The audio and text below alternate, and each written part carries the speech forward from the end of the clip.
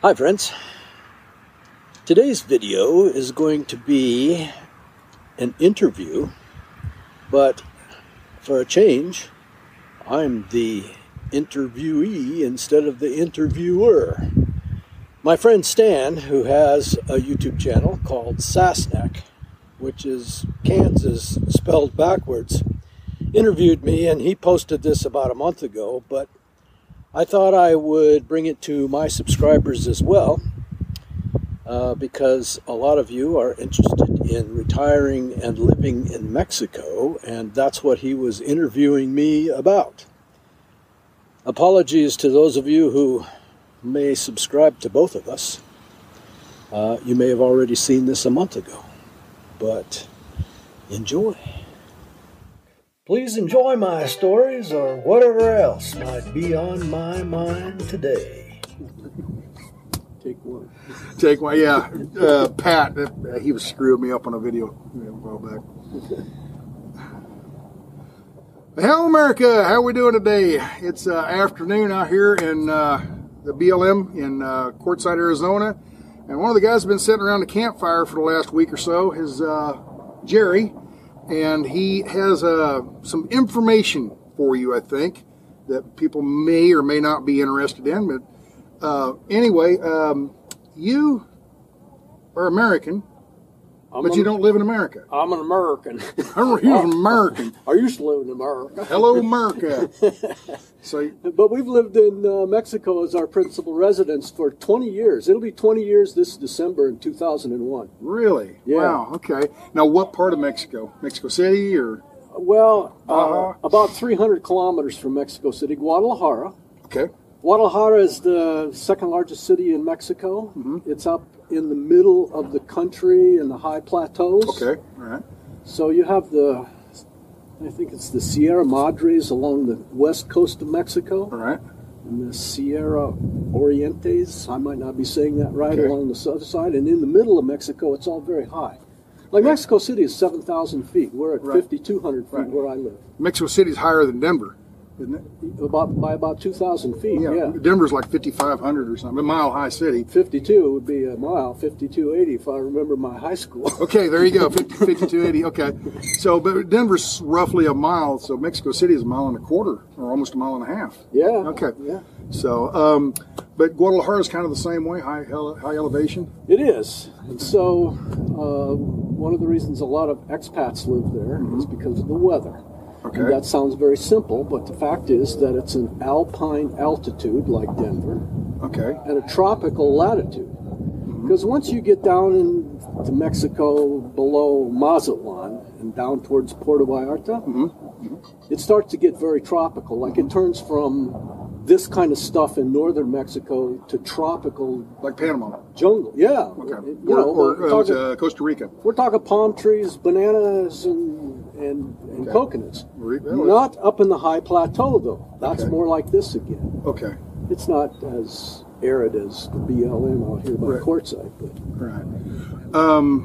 Now, years ago, I was probably 15 years ago, it was on the news there in Dallas, and it was a slow news day, so they had one of these, person of interest stories or whatever, or just it was a story they had sitting in the wings waiting for a slow news day. And it was like Sunday's news, whatever. And they had this story about these expats, and I'd never heard the word expats before.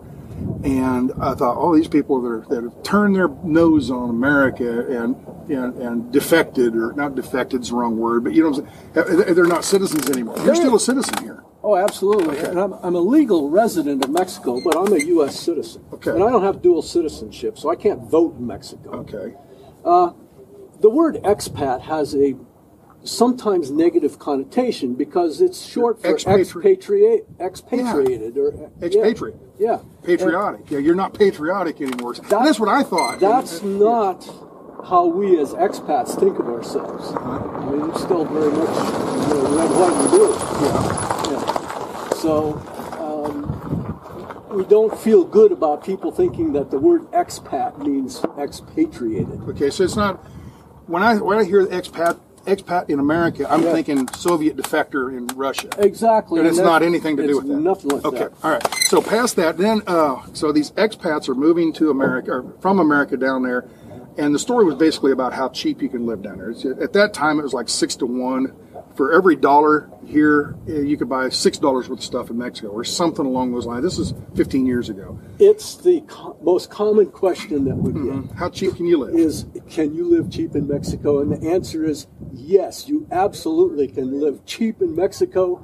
Millions, like about 130 million people, Mexicans do.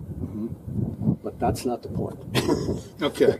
The point isn't to go down there and live like a dirt poor person. Like a peasant. Yes. Yeah, that's not the point. Right. The point is that you get more for your dollar.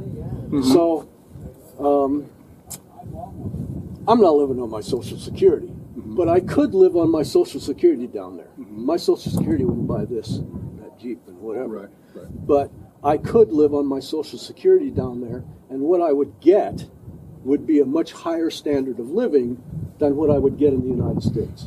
You spend $200,000 on a house here in America, you can spend $200,000 on a house in Mexico, but it's almost like a mansion. Or a very, very nice house. Yes and no. Okay. Yes, if you're not in an area where there's a lot of expats. We drive up the economy in the place that I live, which is, by the way, on Lake Chapala. Okay, I've heard. Yeah, that's the exact town that they were talking about in that interview. And it's the largest lake in Mexico, and along the north shore, in a distance of about 20 kilometers, are lots of little towns. The town I live in is Ajijic. Ajijic? Yeah, pronounced or mispronounced most often by Ajijic. Okay. Yeah. And I've got to figure out 2 L's equal Y. Like Amarillo. You know, well, and in this case, a J equals an H. So. Yeah, but it's their language. So and the old Indian spelling of it is AXIXI. Okay. Anyway. But it's right on the lake then, or you got lakefront property? Yes, Lake Chapala is the largest lake in Mexico. It's 80 kilometers long, and that's widest point 20 kilometers. And it's high elevation. 5,200 feet. So its equivalent here would be like Lake Tahoe? But Lake Tahoe is much more snowy and everything. But I'm not terribly familiar with Lake Tahoe, but it's a natural lake. It's not a man-made reservoir, right? It's a natural lake. Natural lake. Yes. Okay. Is it a real pretty scenic lake, or is it more of a kind of a like the Salton Sea over here in California? Well, it's definitely not like the Salton Sea. Okay. There's controversy about whether it's polluted or not, and all of those negative connotations that people always get about Mexico in the news apply to the quality of the water in the lake, and can you swim in there, and is the lake killing children because of the mercury, and all of that stuff goes on all the time, right? No matter where you live in the world. Okay. People swim in it every day. They water ski, they sail, they whatever. I know if you go to Google and type in Lake Chapala and on images, you'll see all these real brightly painted fishing boats. Yeah. You know, white with real, like neon green and neon orange. You know, beautiful bright colors. Mexican colors. I know exactly what you're talking about, and it's at Lake Chapala at the pier, and they're not fishing boats. Oh, they're not. They're tourist boats because there's an island out there about, it must be like a mile out into the lake, and it's called Scorpion Island, probably for good reason. We have a lot of those. Yeah. There's a couple of fish restaurants out there, and there's an Indian indigenous people's shrine out there. Anyway, you can take one of these tourist boats, and that's what they are. They're tourist boats. I thought it was fishing. It looks like very good. And Chapala is the weekend destination for Guadalajara. Okay. And Guadalajara is 5 million people. So we're not talking about all the expats going the pretty boats. It's all of the Guadalajarans who come down for the weekend. So this is a Mexican tourist area, not an international tourist Just happens area. a bunch of Americans and Canadians. Yeah. Live there. And a lot of Europeans, too. Okay. We were talking about, can you live inexpensively in Mexico? I don't like to use the word cheap. Bob Wells got that covered. You know, live cheap, live in a van and poop in a bucket. No, but the housing prices right where we are, they're not low. Okay. Because the expats who can afford it, and as I started to say, a lot of Europeans and people who have the means to live wherever they want in the world live there. So the prices for real estate is exaggerated compared to the standard in Mexico. And it's the same whether if you're at the beach in Puerto Vallarta or Acapulco or Mazatlan, a beachfront property is going to be a premium. Yeah. Just like in San Diego or and where we live, Malibu. you know, in real estate, it's location, location, location. Well, location, location, location. Where on the North Shore of Lake Chapala is Ajijic. That's where I live. Okay. All right. Switch gears here. How safe is it? You got all the. I'm one of those that's terrified to go to Mexico. You couldn't drag me down there. Yeah. And because I see all the stuff on the news about beheadings by cartel, and down there at Juarez across from El Paso. I mean, I used to go through El Paso all the time, so I heard all the news, the local news there. And another gang shooting down in a cartel shooting and killed 40 people, and I know that's border stuff. You're going to say border stuff, but what about down deeper in Mexico? I mean, is it an issue? I'm not going to say border stuff. Oh, okay. Border stuff is corruption and the police, asking you for more data and stopping you and telling you that you had a traffic infraction and you got to owe them some money. That's border stuff. Farther down in Mexico, and including the border, but farther down in Mexico, there are problems with the cartel. And this is one of the, if how inexpensively can you live in Mexico is question number one, is it safe is question number two. That's why I asked it. I feel safe down there. If you live out of the country for a while and watch international news that's not CNN or based in the United States, you'll be scared to death to come to the United States. Shootings in Chicago. You wouldn't park this in downtown Detroit and camp. Exactly. Or downtown Chicago. I've always said, with reason and experience, that I feel safer in Mexico than here. Now, that's not the case sitting out here where you and I are in the BLM. I feel pretty safe. Right. But just in regard to being in a city, the cartels in Mexico, it's a transportation business. They're transporting drugs all the way through the country to the market. They don't really make it there. It's all made by Colombia. The market's here. The market's here, but the manufacturing's down in South America. Yeah. Mexico's just the highway up. Mexico's and all of the violence. That's Chad, crazy. There you go. All of the violence is cartel to cartel. It's not cartel to the general public. Okay. And the cartels don't like publicity. Right. It's not good for business to have publicity. It's just like the old mob. Hey, don't make a big scene about it because it brings heat on it. Exactamente. Yeah. And excuse me. Exactly. So you speak pretty good Spanish too, right? Well, after nearly 20 years in the country, it's embarrassingly little. Oh, really? Okay. Well, you can get by. When I first went down there, I said, I don't want to take Spanish lessons from some person who learned Castilian Spanish from Spain in high school, and they're teaching it to me. Yeah. I want to be able to hear the music of the language. Okay, there you go. After 20 years, it's a terrible excuse, but I can make it through a hardware store. I'm real good at the hardware store. Okay. I need a screwdriver. Yeah.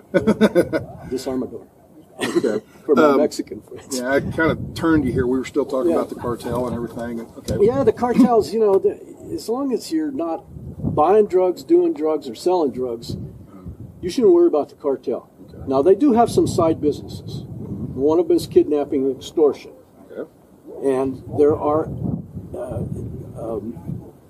wealthy Americans who worry about that. Okay, and by wealthy, I don't mean rich. I mean middle-class Americans who look rich. Yeah. Okay. But Mexico has a lot of poor people, very few people in the middle class, and a lot of really rich people. And when I say rich, I'm talking about the rich. Okay. Yeah. Those are the people who worry about kidnappings and have bodyguards and whatever. It's not well-to-do but not rich expats. Okay, all right.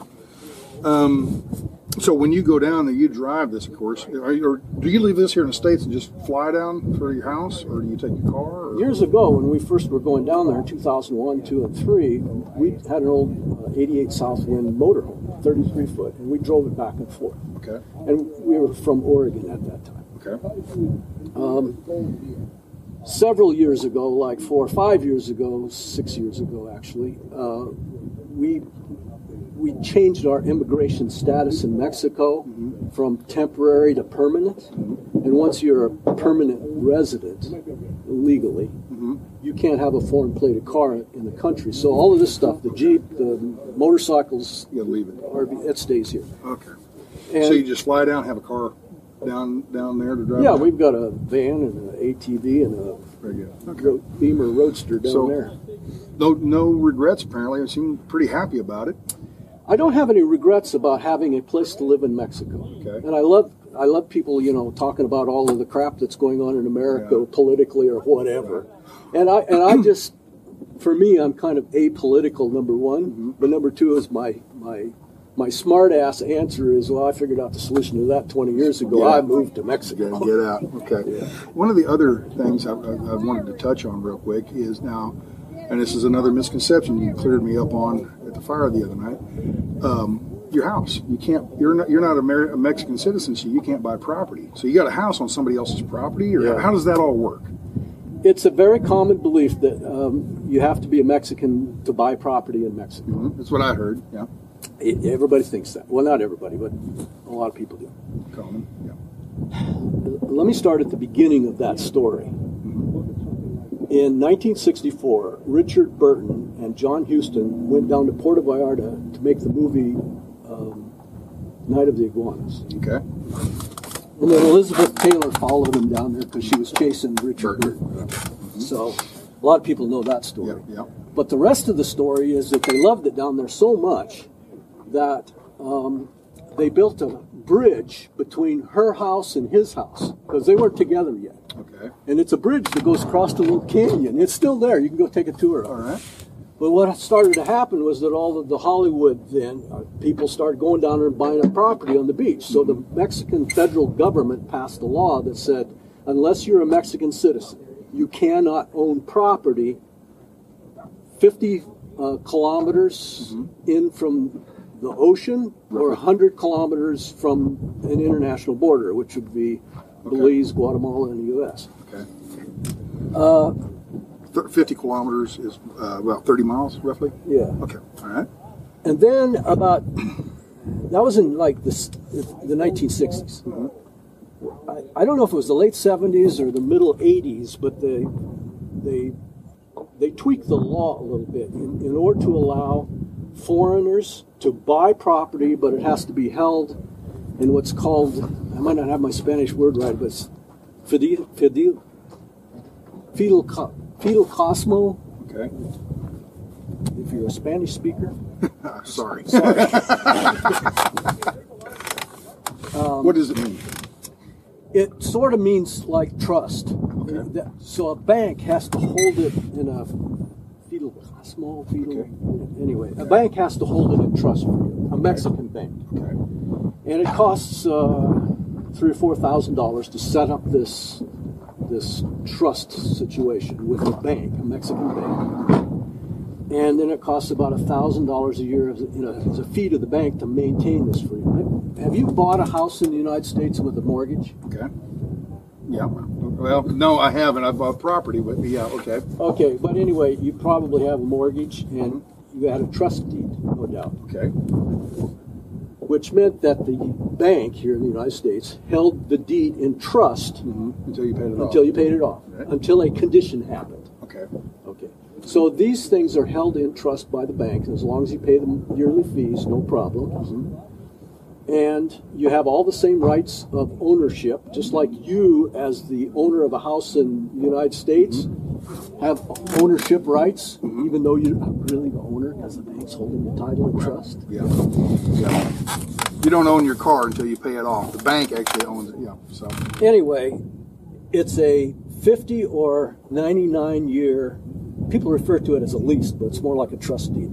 It's a 50 or 90 year Contract. Contracts. And it's renewable. Oh, it is? Okay. I thought once you got it, And then it, they get the house passes to your heirs. Okay, see, that's what I'd heard. You can lease it. Okay. You can lease the land. You rent the land for 100 years. You build a house on it. You're going to die. You know, if you're 70 years old and you built this house, you're going to die. And you know, you're not going to live to 100 years down there doing it. But you pass it on to your kids. But once that 100 years is over, the people that actually physically own the land, guess what? They got a free house. No, it's renewable. You own the land. I didn't know that part. Yeah. Okay. Well, the federal government owns the land. That's it. On my property, I have about a half-acre lakefront property, and you know, gardens, big house, swimming pool, whatever. I don't own my trees. The federal government of Mexico retains ownership of all the trees. So if You ain't getting our trees. and you'll see places where the wall is built like this, and then it's built around the tree like that. If you're around Mexico, you'll see that. What's the purpose of this? Because So it's easier to build the wall around than it is to get a permit from the federal government. But why would they want the tree? Why? No, because it's a conservation thing. Oh, so you can't cut it down. Yeah, You got a big dirty palm tree that's blocking my view. Cut it down, and they don't want that palm tree cut down. exactly. So, and to trim trees, you're supposed to get a permit. Okay. Now, you know, it's Okay. it's still Mexico, and a lot of things that are laws. Yeah. Not everybody pays attention to. Okay. Let me just put it that way. Yeah, like the drug cartel. No, I'm just kidding. I'm just kidding.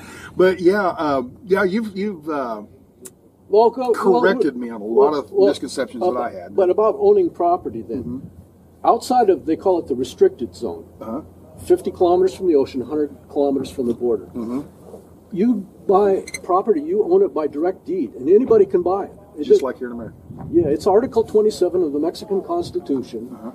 Says that anybody can be treated in terms of a land sale as a Mexican citizen as long as you pay a fee. It's called an Article 27 fee. So when we bought property, in order to put our names on a Mexican document, we had to pay, at the time, and this is many, many years ago, I don't know what it is today, about the equivalent of $500 to be treated as a Mexican citizen with regard to putting our names on a direct deed. Okay. So there is paperwork and ways to do this. Okay. I just, I heard that story, or watched that news report, and I'm like, never really thought about going to a different country. I'm thinking, go find some state to live, like, I don't know, Mississippi's pretty low cost to, so move to Mississippi or move to Nevada or Alaska. They actually pay you to live in Alaska, I think, or they used to anyway. Yeah, if you're part of the oil. So I got to thinking, where's a good, inexpensive place so my dollar would last longer here in America? And then I saw that show, and I'm thinking, And then there's Mexico, and then what are some of the other, Belize, some of the other countries that are really good. Taiwan, we got a friend of mine that goes to Taiwan every year. Panama, Thailand. Panama, Ecuador. Yeah, but a lot of people live in Cuenca, Ecuador. Okay. What about like Costa Rica? Is that good, or? Costa Rica is probably expensive. Okay. It's a pretty good country, though. Yeah. So that's why it's expensive. Okay. But yeah, people run around the country. They go to the Philippines and places like that, and travel around the world, and it's a lot cheaper to live there. And I got a friend of mine, Rick. He goes to Thailand every year, and I said, man, isn't that a high dollar? The plane ticket. I mean, you got to store your RV and everything. He's the one at the Bluebird school bus, if you remember that video. Anyway, he takes off and flies down there, and I says, man, that's got to be an expensive airplane ticket. And he goes, yeah, but the money you saved for the 6 months you're down there makes it more than worth it. Oh, yeah. And I'm like, oh, okay. And he says, it's a totally different culture, and I love it. And then he comes back up here and spent, I guess he can only stay there for 6 months or something, or he can't leave. I don't know what it is, but there's something about 6 months. Well, a lot of countries have Canadians are like that. You have to have a visa to, well, Canadian's different. There's a different reason, but like if you go to Mexico as a tourist, you can get a maximum of 180 days in the country without having to leave. Okay. And Canadians lose their health insurance if they're out of the country for more than 6 months. That's what it is. That's a different deal. Okay. But here in America, we can leave and don't have to come back to America, but the country you're going to, they won't let you stay. Like, I'd love to go to, New Zealand. Yeah. You can go down there as a tourist, but to go down and become a citizen, forget it. Yeah, it's almost impossible, they say. So they say Uruguay is a really easy country to immigrate to if you want to become a citizen, like if you need to get a different passport. Yeah. Where's Uruguay at? It's South America. Okay, all right. Didn't know that one. I heard it, but I couldn't think where it was at.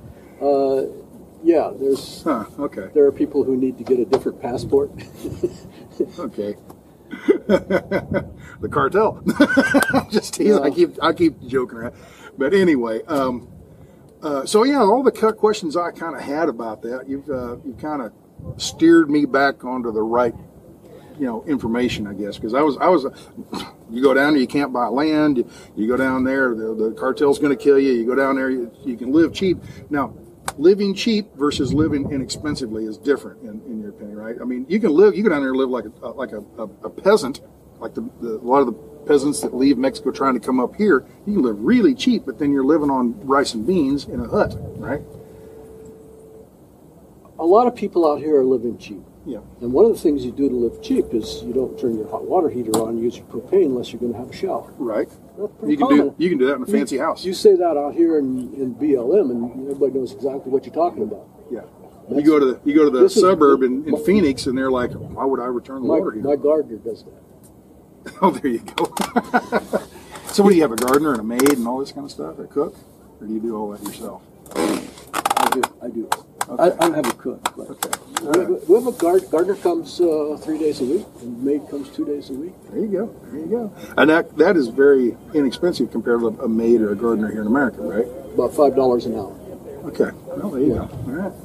So, and to them, that's decent money, right? It's very good. Very the good. minimum wage, federal minimum wage in Mexico City, is about $12 a day. Wow. Yeah. That worked good back in 1950 here, but Not anymore. yeah. Okay. Another thing you haven't asked me about that a lot of people do is healthcare. Oh, okay. We're 35 miles out of a city of 5 million that has world-class healthcare and private care. There's also government programs.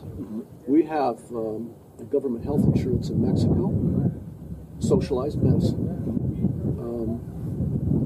The hospital I go to is 5 years old. Okay.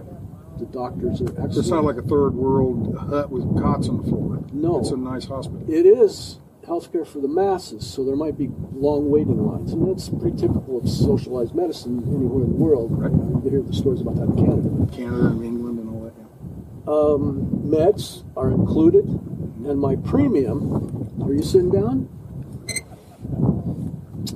Mine's a little more expensive because I'm 75 years old. Okay. I have to pay $400 a year. For all your medical, period? Or Yeah. just the meds? And there's no cash register in the system. Okay. If you're in the system, you're in the system. Really? There's Okay. no billing, there's no co-pays, there's no nothing, and it includes meds. Okay.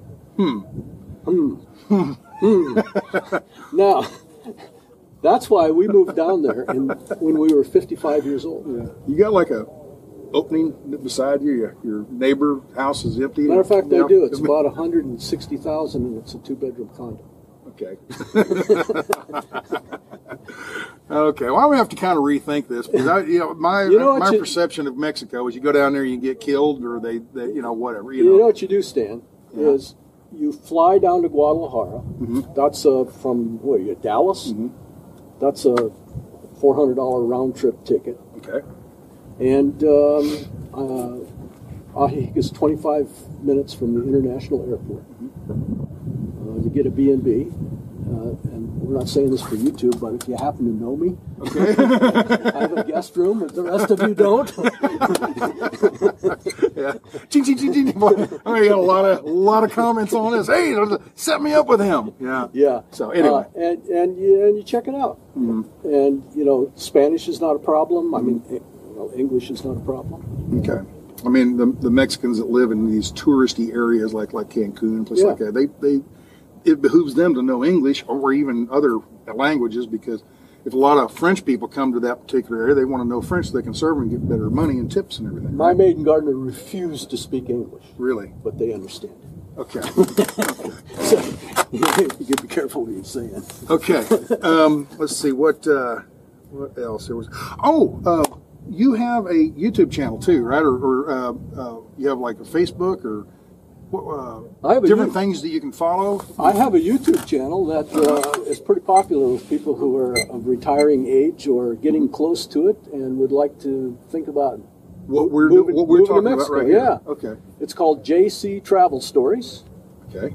And it's been up for, I don't know, 3, 4, 5 years. It's got over 300 videos. And when I'm in the States, it's about RVing and, the stuff we're doing out here. But when I'm at home in Mexico, it's about retiring and living in Mexico. Okay, very good. Yeah. So they can kind of follow you there and learn different things that we've talked about here. And all right, very good. All right, well, this is a pretty long, 30-minute long video. So perfect. We better go. I try to keep them to 10, but if it's a good, interesting subject, let the camera run. So yeah, I'm glad you kind of, we talked about it around the fire the other night, and I'm going to move to Mexico and get down there and get killed. And he set me straight. Go down there. Yeah, you can live on peanuts down there. It doesn't cost you. No, you can live like a peasant down there and save a ton of money, but you can live very well in a very nice climate and in a nice house. And I didn't even think about the medical stuff that you brought up. I didn't even think, didn't even cross my mind. I guess I think of Mexico and I'm thinking of a MASH unit or something. I'm just it's a hut with a bunch of cots and you're sick, you die. My standard of living in Mexico is much higher than what I would have in the United States. I don't want to talk about my finances, but it's not too bad. I'm not camping in a 40-foot diesel pusher. But still, for the amount of money I spend as my monthly expenses, I live much better in Mexico than I would here for the same amount of money. That's what I always understood. And that's the point. Yeah. Okay. It's not about living cheap. It's about living better. There you go. Good set. Good way to phrase that. So, all right. With that, we'll let it go, and hope you enjoyed this. And we'll see y'all in Mexico, I guess. Hey, if you like me, give me one of those thumbs up, and please subscribe and hit that little bell so you know when I post next. Please share me with your friends on social media. Thank you for watching. I hope you enjoyed what was on my mind today.